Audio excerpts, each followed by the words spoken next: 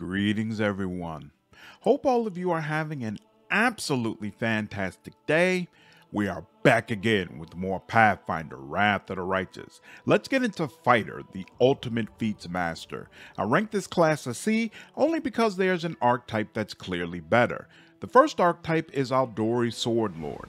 You lose 3 bonus combat feats, which does hurt, but at the same time you get so many that I wouldn't call it a death knell for the class. You also lose all rankings of armor training. The dexterity bonus loss is made up by another ability you gain, but losing the armor check penalty reduction definitely hurts. You might consider foregoing heavy armor in favor of lighter armor to maintain your speed. In exchange for all of this, you gain dueling sword proficiency right at level 1.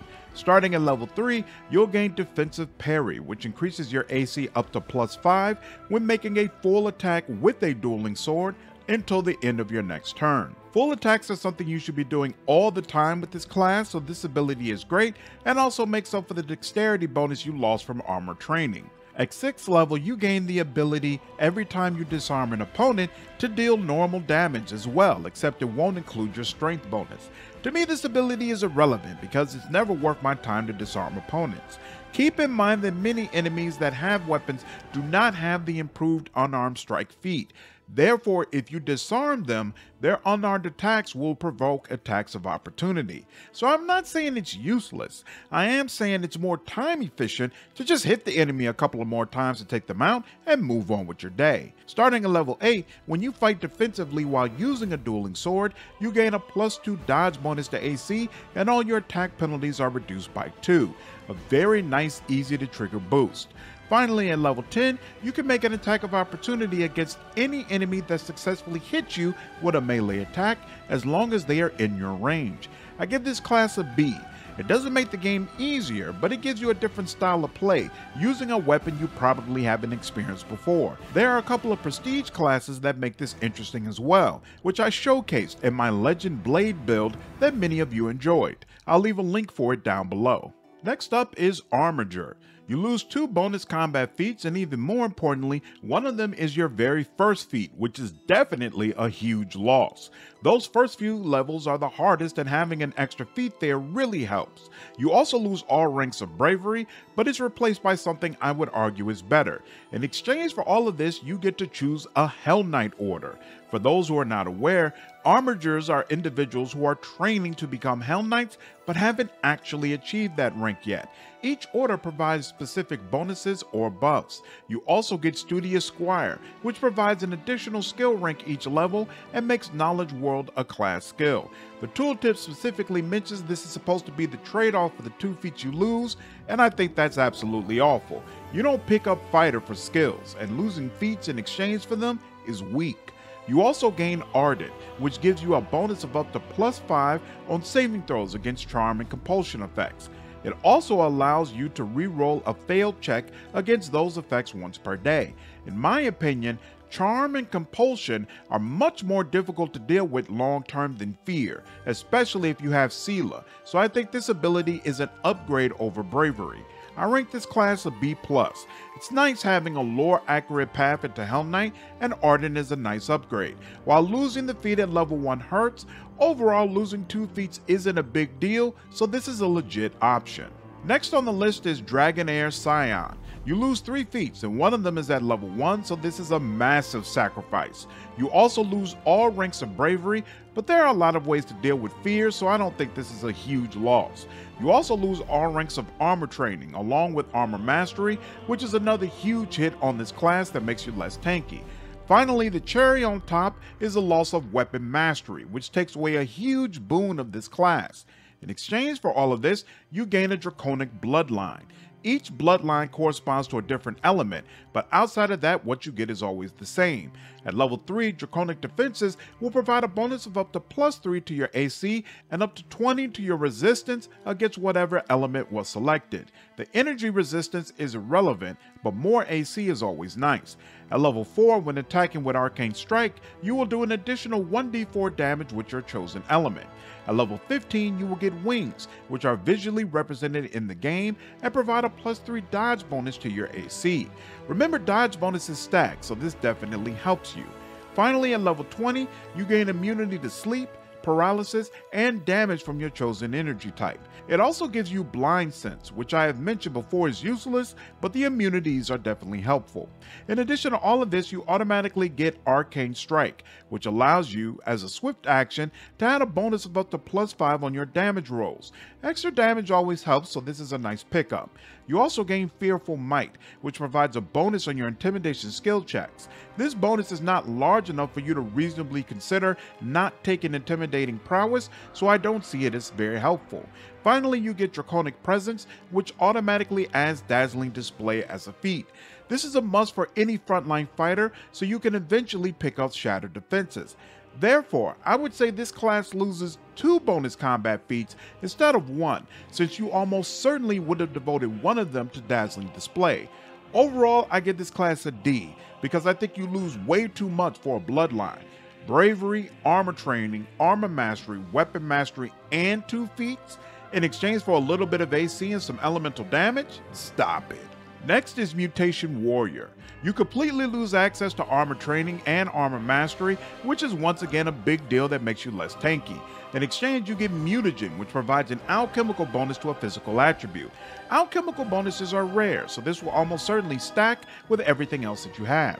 This is a big deal because you also get 4 ranks of Mutagen Discovery, which is a condensed list of alchemical discoveries from alchemists. This lets you pick up Greater and Grand Mutagen, which will provide a +8 bonus to Strength, +6 bonus to Dexterity, +4 bonus to Constitution, and a +6 bonus to AC. Bananas! I rank this class an S. It's fantastic as a 3-level dip to pick up 3 feats, 1 rank of Bravery and Mutagen. It's fantastic as a 5-level dip to also pick up Weapon Specialization, Weapon Training, and 2 more feats. It's fantastic to take all the way to level 20 for the bonuses I have already talked about, not to mention adding the Feral Discoveries for more AC and attacks. Just all the way around, this is an incredible class that can make your party better.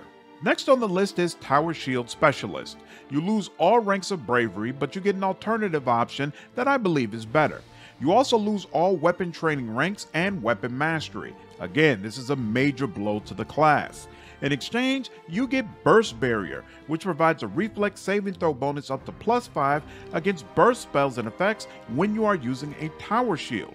This is really nice because at level 16 and 20, you get Evasion and Improved Evasion as long as you are using a Tower Shield. Altogether, this makes you very strong against burst spells that can be absolutely devastating. You also get Tower Shield Training, which stacks on top of Armor Training to significantly increase your dexterity bonus from armor, while also significantly lowering your armor check penalties as long as you are using a Tower Shield. This is actually a really nice ability that helps to make heavy armor even more useful to you. At level 5, using a Tower Shield does not incur the usual -2 attack penalty. Obviously, higher attack rolls are always helpful. At level 9, your Tower Shield bonus is applied to AC against touch attacks. Tower Shields are the largest and heaviest shields, so they get higher bonuses, and this will definitely make you more tanky. Remember that touch AC is the lowest type of AC you have. At level 13, when using a Tower Shield, you cannot be flanked, which is a fantastic feature for a tank. I rank this class a B+. It doesn't make the game easier, but it does allow you to use a playstyle that usually you wouldn't even consider. For other classes, Tower Shields significantly impact your damage output if you are even able to use them. Beyond the mechanics, Tower Shields are huge in this game, and some of them have really nice designs. You will look more like an unstoppable tank playing this class than any of the others, in my opinion. Quick note before we review Two-Handed Fighter: if you enjoyed this video, I would really appreciate you subscribing and hitting the like button. This information tells me which content the channel is enjoying and helps my videos spread to more people. I really appreciate all of the support. Alright, last on the list is Two-Handed Fighter. You lose access to all ranks of Bravery, Armor Training, Armor Mastery, and Weapon Training. Again, this is a major blow to the class. In exchange, you get Strong Grip, which provides a +1 CMB and CMD bonus on Sunder and Disarm attempts. Completely irrelevant. Enemies never attempt these, and you shouldn't be either. At level 3, you can add double your strength bonus to damage from a single two-handed weapon attack. For a class like this, your strength bonus should be astronomical, so this definitely helps you. At level 7, the same bonus applies to full attacks as well, except the damage only applies to attacks after the first one. At level 11, you get an attack option that doubles as a trip or bull rush attempt. It's super weird that the class gives you this option, and yet strong grip only applies to sunder and disarm attempts. Anyway, your CMB for trip is probably trash, so more than likely you'll never use this. At level 15, your damage from power attack is increased by 100% instead of 50%. This is fantastic, and of course it gets even better with the mythic version of power attack. At level 19, you get Devastating Blow, which allows you to make a single attack with a -5 attack penalty. If you succeed, the attack is treated as a critical threat. Keep in mind at level 20, all critical threats are automatically confirmed due to weapon mastery. Sometimes full attacks are unavailable, and in those situations, this ability will definitely be useful.